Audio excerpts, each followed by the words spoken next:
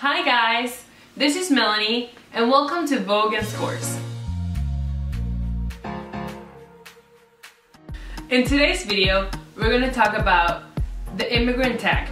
This is a 10 questions tag that I'm going to be answering for you guys so you get to know me a little better and everything that has to do with my immigration to the United States. So, question number 1. In which country are you located? Currently, I'm living in the United States, like I mentioned in my video before. I've been living here for 2 years already. Question number 2.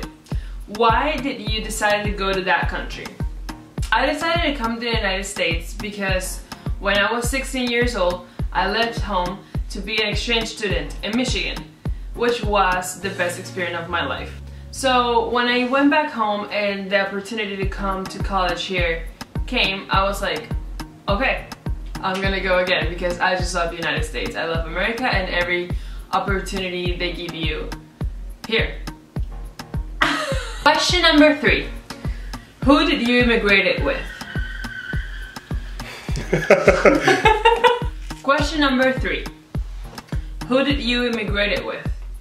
Like I said before, I immigrated by myself. When I left my house, I was 16 years old. And I came to Michigan to be an exchange student. After that, I went back home and did a year of college in Venezuela. It didn't work out, and then I moved back when I was 20. But yeah, I've always been by myself. Question number 4. What do you miss the most about your home country? What I miss the most about Venezuela, it's probably my family and some of my friends that are still there. Also, I miss the food so much. I'm grateful that here in Florida, that's where I live, they have like some Venezuelan places so I can go eat there once in a while. And yeah, so just like the people in general, we're like super friendly and super cool, and I just miss that vibe and that energy that we had down there. But other than that, I'm fine. Question number 5. What do you like the most about the country you're in?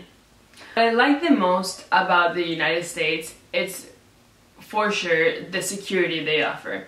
In Venezuela, we're going through a really hard situation right now, and the security is almost non-existent. So I love that I can be here and be calm and, you know, feel secure 24/7. So yeah, that's definitely the thing that I love the most and that United States offers me. Actually, talking about this subject, my boyfriend did a documentary about Venezuela and the whole situation down there. So if you're interested and you would like to see this documentary and find out a little bit more about Venezuela, I'm gonna link it down in the description box so you can check it out and like it and subscribe to his channel also. Question number 6. What's the funniest moment you've had as an immigrant? Okay, so I'm gonna tell you guys the story. This story is a little long, but I'm trying to make it the shortest possible. I was living in Michigan. I had a little problem that at the moment it was like really bad, but now looking back at it and remember it, I always laugh about it. In Venezuela, the 911 call, it doesn't work. Like if you call to 911, like nothing really happens. I was living in Michigan. It was the era of like the BlackBerry. So before I left to Michigan, when I was in Venezuela, your BlackBerry and you were running out of battery, so you'll normally dial 911 and it'll give you like a little bit of extra battery, like emergency battery. So we always, like me and all my friends, did that every day. Every time you were running out of battery, you dial 911 and they'll give you extra battery. It was just like what we did. So when I was living in Michigan, I had like a month there probably, and yeah, I was with my friends like in this park or whatever, and I had the same phone when I went to Michigan. I just put like a little chip in it so it will work here.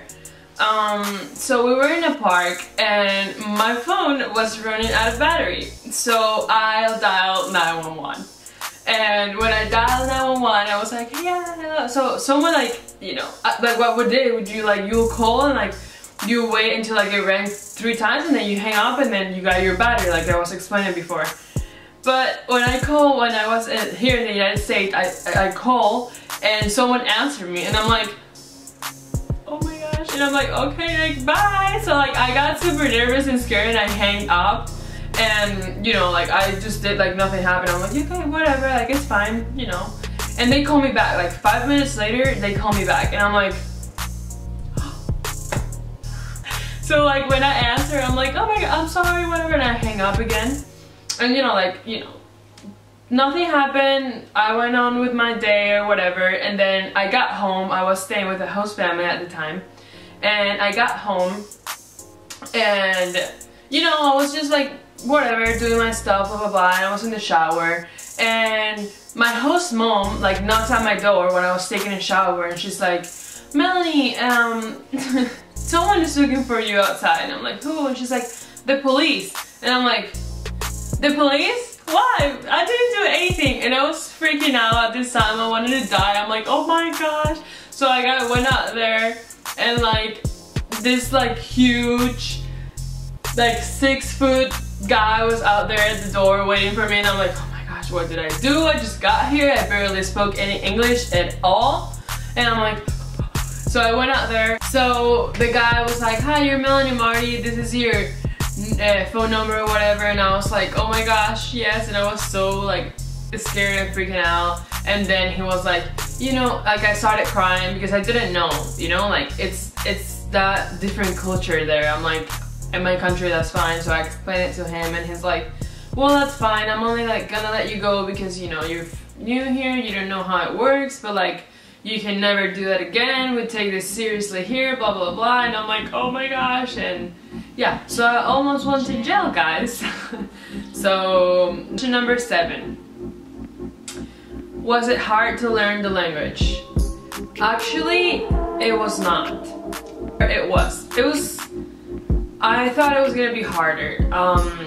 It's because I went to Michigan and I was forced to learn the language because otherwise I wouldn't have friends or nothing really if you don't speak the language in the country you're in.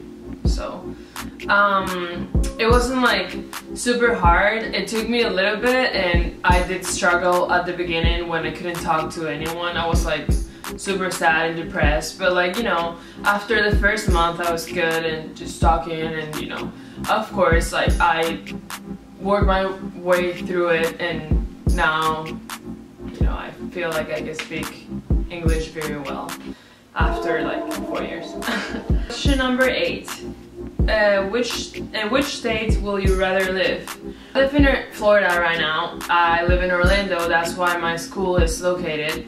I feel like I would rather live in New York. I've always wanted to live in New York. I feel like it's so cool, it's such a cool city. I just love it. And I feel like I could live there like any day. Question number 9. So, if you guys didn't know, I have an American boyfriend. He's the one recording me right now.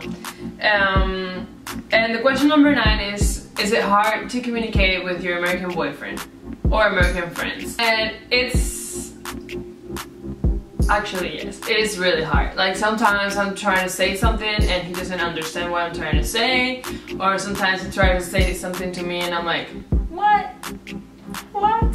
So, you know, it's just like communication and trying to like speak slowly to each other, and you know, but we've gotten better at it now. Like we, you know, no, we're good. It's not that hard. It's just like a little frustrating sometimes when you just like don't want to speak. Sometimes I wake up and I'm like, I don't want to speak English today, but I have to because my boyfriend speaks English. So like I kind of have to speak English just to speak to him. So yeah, it sucks. What will you recommend to the future immigrants?